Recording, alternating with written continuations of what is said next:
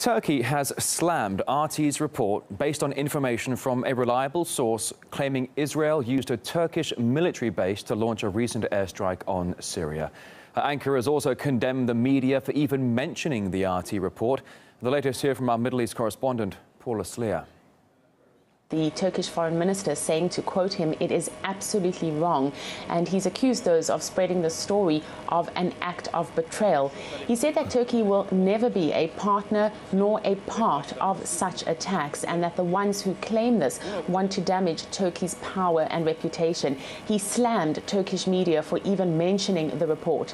Now, we approached the Israeli Defense Forces for a second time, asking them to comment.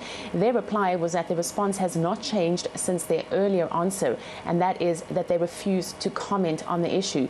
We never got a reply from the Prime Minister's office. There we just received an email response to our request saying that they will not be participating in our broadcast. We also never got a reply from the Foreign Affairs Ministry.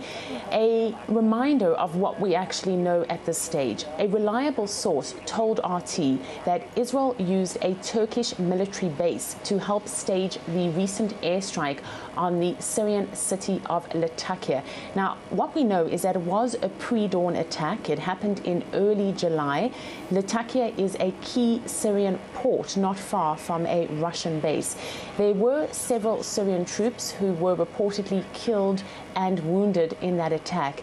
The RT sources tell us that Israeli planes left that military base in Turkey and approached Latakia from the sea, and this was to make sure that they were not inside Syrian airspace and so that they could not become a legitimate target of the Syrian Air Force. What is important is that the attack originated on the Turkish side of the border, and revelations that Turkey may in fact be cooperating with Israel against an Arab country would indeed be, for lack of a better word, highly inconvenient for Turkey itself and for its NATO allies, including the United States. You need to remember that Turkey positions itself as a key power player and a regional rival of Israel. It's also interesting to note that the global mainstream media has largely ignored the RT report. It's continued focusing its attention instead on the conflict inside the country itself and the controversy surrounding the whole question of the use of chemical weapons.